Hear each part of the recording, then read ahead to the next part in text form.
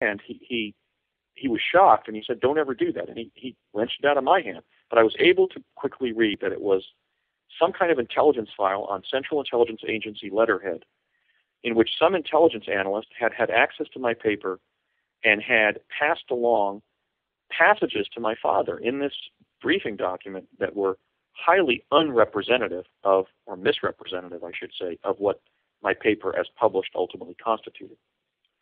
The second incident was about a year later, around 1969. My dad was giving me a haircut up in the study on the third floor of our house. He used to take the kitchen stool up there, a kitchen chair, and he would put an apron around us and give us, a haircut, like a crew cut of that era.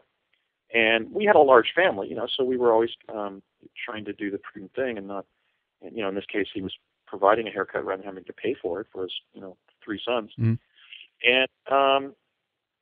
And during that, when he sat me down in the chair and put the apron around me to cut my hair, he went over to an area of the study there where he put something on one of our desks. He had made 5 desks for us to do our homework at. My dad was very handy. He was an excellent carpenter. He made these beautiful desks for us. And he opened one of the drawers, and he took out a manila envelope that had a red wax seal and a tie string, but it had already been opened. So he undid the tie string, and he pulled out a single page, and it had a single image on it. And what that image was the photographic detail of a Martian humanoid that is in my paper, The Discovery of Life on Mars. Now, that humanoid can be seen on an area that we're calling the rock enclosure. It's an intentionally assembled group of rocks. At least one of them is intentionally assembled. In fact, has a carving of a solar-like face on it. That is in the right middle portion of Tsiolkovsky Ridge, which can be found in the left middle distance of NASA image PIA 10214. That is one of the several humanoids that I discovered in that image. And my father showed me the image and said, "Do you know what this is?" And I said, "No, what?"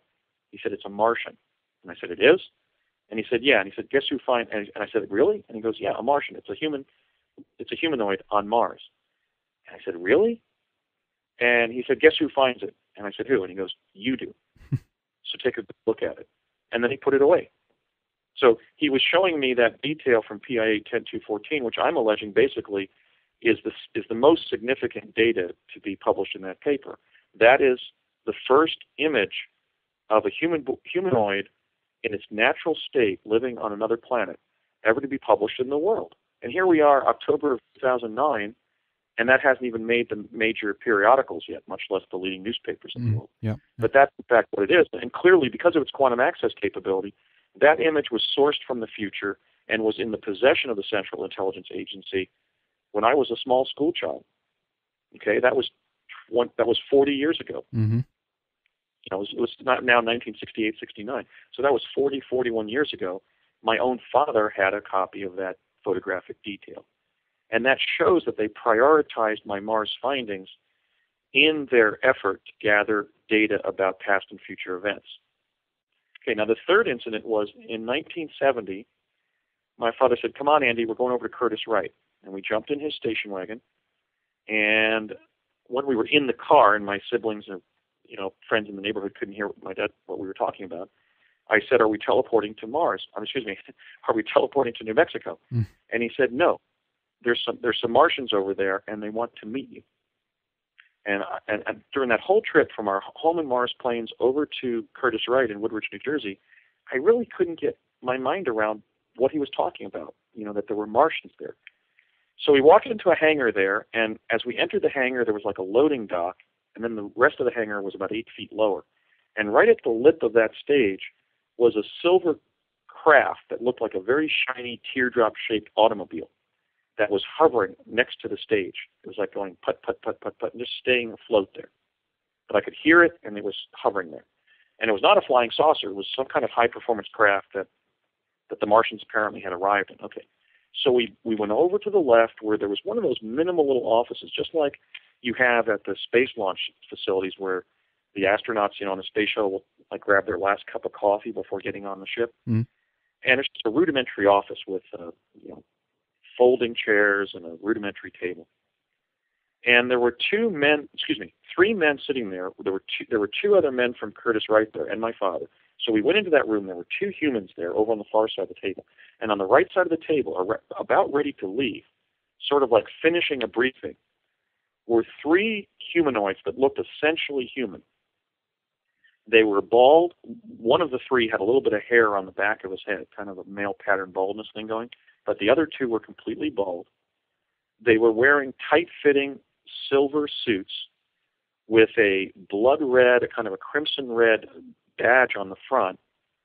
In other words, like a pentagonal image on the chest, a crest with a yellow lightning bolt going through it. And they finished a technical discussion with those two humans, from the aerospace community at that table. And then we left. My dad and I exited first because we had entered the room last, and then they walked past me. And the third one stopped and turned to my father. Notice they were walking in kind of an unusual way. They didn't have the same gait as modern human beings. So they were walking slightly differently, and I noticed their muscles were deposited on different parts of their skeletal system in a slightly different way. In other words, their body type was a little different, but still essentially human.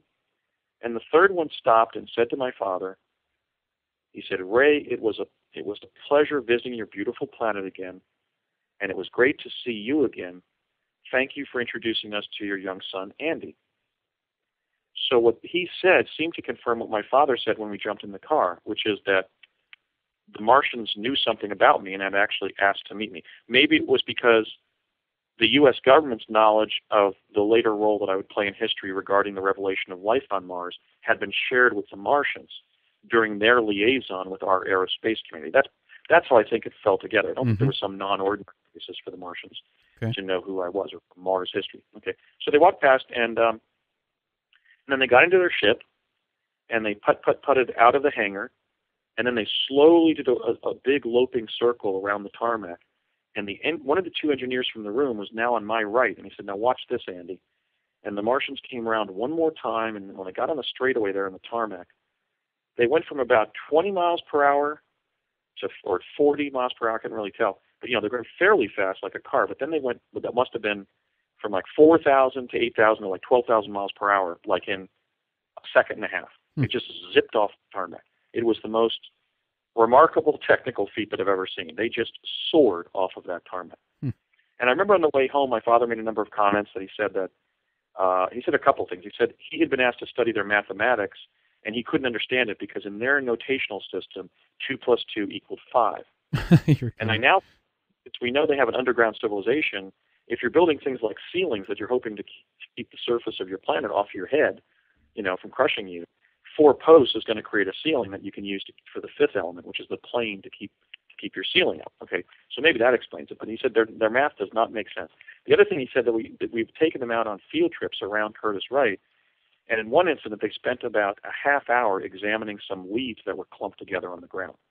And now when I, as a Mars, researcher, when I look at how relatively devoid of life Mars is, that would make sense. If they're the human beings that have survived in the almost sterile, austere environment of Mars, where there's limited water and limited vegetation, and where there's mass predation going on between competing species, they would really have to be able to study their natural environment to survive and evolve as humanoids. But he said that they were just transfixed by just some common cluster of leaves after a rainstorm and wondering what it all meant. You have the oak leaf attached to the maple leaf here. Okay, so they were just scrutinizing these leaves, and so that was kind of bizarre. The other comment they made is that he said, "I don't know how 3 guys can remain cooped up in such a small ship because it takes them 24 hours to get home. So I still have to do the math on the distance to Mars, or the average distance, let's say, and then figure out how fast they were going when they left the tarmac there. Because it was a conventional craft, but it was I would guess, at least 4,000 miles per hour. It just soared off of that tarmac. So this third incident was sort of an acclimation where I was being led in a little bit into that inner sanctum of basically extraterrestrial human liaison going on around that time in our aerospace community. They were there on some kind of technical liaison mission. And I know that's the case because when we entered the briefing room, they were talking shop, and I couldn't follow any of it. It was all technical. So I can confirm that the humanoids on Mars that resemble us or that are